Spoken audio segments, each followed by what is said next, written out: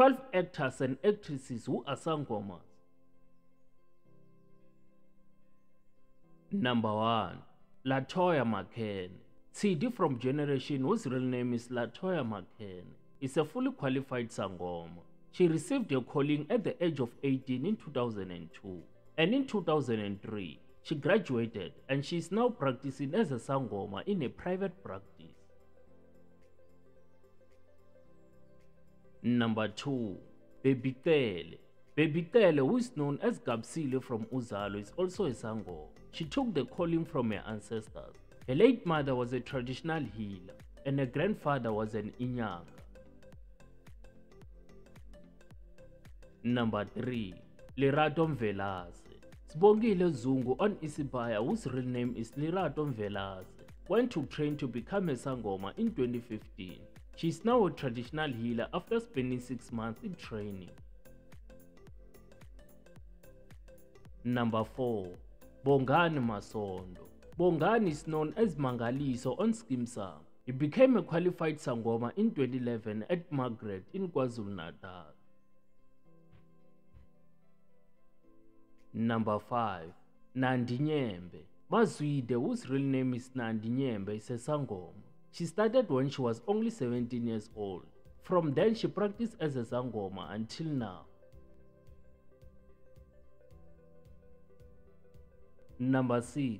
Magi Nonzinzi Williams. Cuba from Rhythm City, real name is Magi Nonzinzi. She is a traditional healer as well. She acted on different drama series including Rhythm City until it came to an end. Number 7.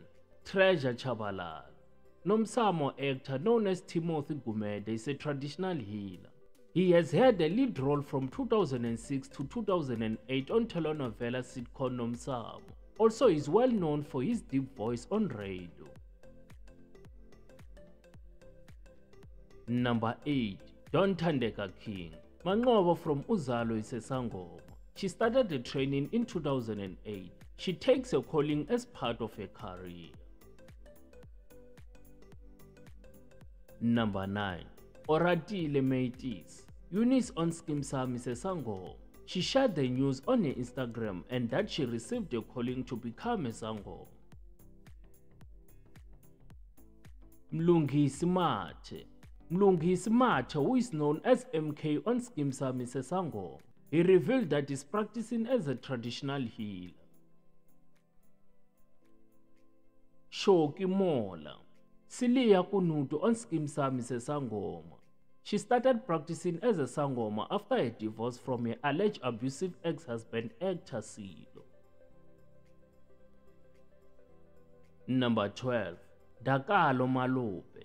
Dakalo Malupe is an upcoming actress who happens to act on Scandal. Dakalo's life changed when she was required to attend initiation school in order to complete Ukutwasa and become a Sangoma. She followed her calling and traveled to Epahlweni to learn and understand about her gift and calling. She was balancing schoolwork and initiation school at the same time. It was difficult for her, but she had to accept that she's not like other teenagers. And that would be all for today. Thank you for watching. Don't forget to like, subscribe and share for more content of your celebrities.